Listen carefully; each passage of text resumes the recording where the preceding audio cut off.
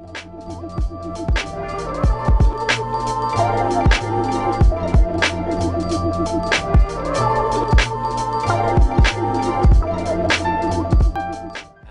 what kind of rough things?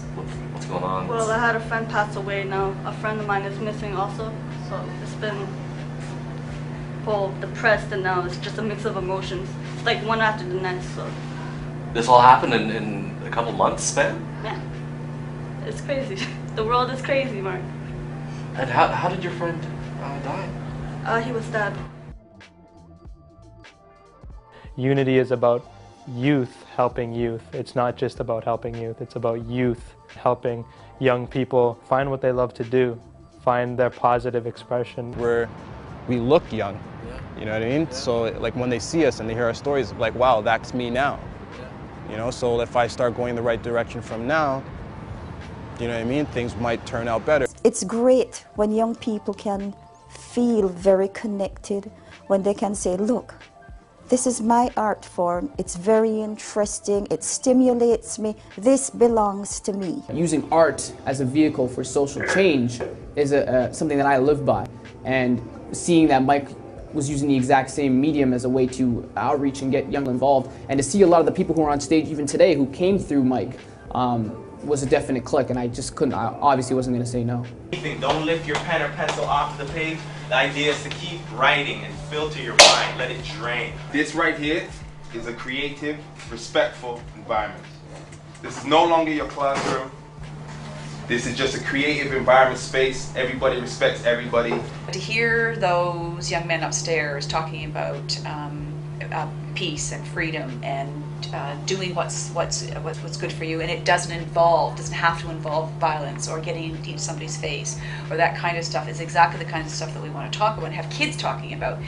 But they take it so much more to heart when they hear from somebody their own age, their own culture, their own background, because they realize, because some of these guys look like some of the people we see in the news, right, for all the wrong reasons. And so to see then young people who are trying to sort of change that and move that in a different direction, I think is very powerful.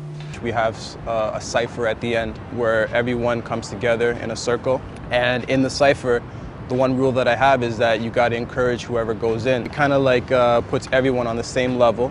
No one's judging anyone else. You know, you might have bullies and people being bullied in the same circle. When you get them in a cipher and everyone's cheering them on in this positive energy, you see everyone open up. And then the best of each person, the best qualities of each individual start to come out. And it's actually, it's a beautiful thing. Anything that connects with kids in what adults view a positive manner, and this is one of them, is a good thing. I feel it does help kids because a lot of youth, they're now influenced by hip-hop, and it's not the real form of hip-hop, right? So to have people come in that know the culture and teach the culture, as well as spread a positive message about non-violence and stuff, I think it's pretty effective. My school was holding auditions for hip-hop to stop violence, and it was because of the community I grew up in. I understand why they'd want to.